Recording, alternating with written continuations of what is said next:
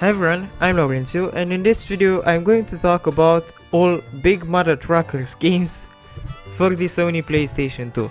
And yes, the games exist.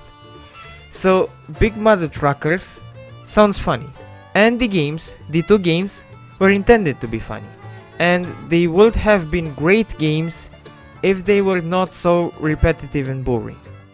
In the first one, Ma Jackson wants to retire and promises her property to the trucker that can get the most money. You choose between multiple truckers, you select your truck and go on the road in a wonky fashion. The driving is arcadey and linear, you go where the GPS tells you, and you don't have to be careful how you drive. This is not Euro Truck Simulator or 18 wheels. You don't drive like that in these games. You drive like a Big Mutha trucker, meaning that if you bump into cars they just bounce off, and you even get bonuses for that. But you have to avoid hitting cops and bikers. Bikers steal your cargo if you hit them. They drive near you and jump on your truck on a Fast and Furious style and steal your stuff. You also get to the bar, where you can play slot machines to make more money, and where you have to talk to the bartender for tips on where your truck jobs are best paid. And this gets very repetitive. I mean, you do the same stuff over and over, but in different cities. Go to the bartender for tips, then take on jobs and follow the GPS, and so on. You just repeat the process. And driving isn't that exciting either. It gets even annoying at times. You also can race other truckers, but that is just frustrating, considering what controls you have. The wonky controls don't give you any satisfaction when you race. But luckily, races are optional, so you can just decline the offer to race. And aside the story, you get also a mission mode, where you can do stuff like smash targets on the road. So they tried to make the experience more varied, but I don't know, something about it makes you get bored easily in the game. And in Big Mutha Truckers 2, Truck Me Harder, Big Ma Jackson was thrown in jail for tax evasion. You bail her out, and then you need to go in multiple cities to bribe judges to prove her innocent.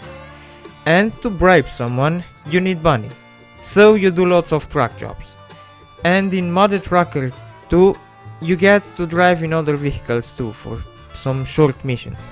But after you've played in another vehicle, you get to realize that the bad driving controls from the first game were good compared to the other vehicles in the second one.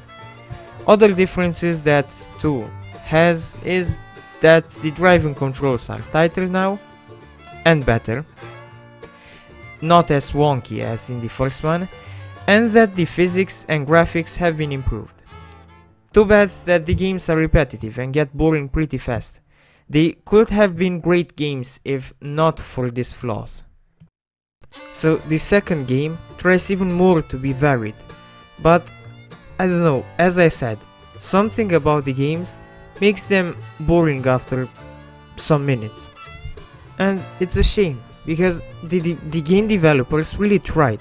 You can see that they tried to make the games varied and enjoyable. They are funny, they are promising on paper, but when you get to play them, you get bored easily in them. Maybe I was expecting too much. Okay, let's hope that they are going to make a Big Mutha Truckers 3 and it's gonna blow everyone's minds. Oh, and just because I said that the games are boring, don't get the black and white picture and consider these games bad. They are not bad. They are average games, and I dare to say even above average. And also they have humor, and that is a great plus in the games. Okay, so this was the video. If you liked it, please hit the like button and subscribe. And if you want, follow me on Twitch, Instagram or Discord. I'll have the links to those in the video description. Also, if you want to see another video of mine, just wait till I stop talking and there will be thumbnails of other videos I've made. Thanks for watching.